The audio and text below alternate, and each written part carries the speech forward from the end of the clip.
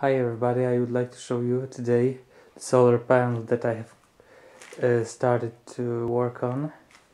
It is 6 by 6 cells, so it's 36 cells for the panel, and it should give about 140 watts.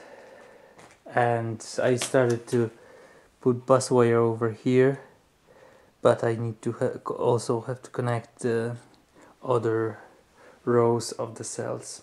Also, I have previously created the similar panel that is finished. As you can see, it is connected, and because there is no sun, probably it will not give high amperage. The weather is pretty bad, -10 outside. Also, I have prepared bus wire to connect this panel that I was working on. As you can see, I broke a couple of cells, so maybe next time I will have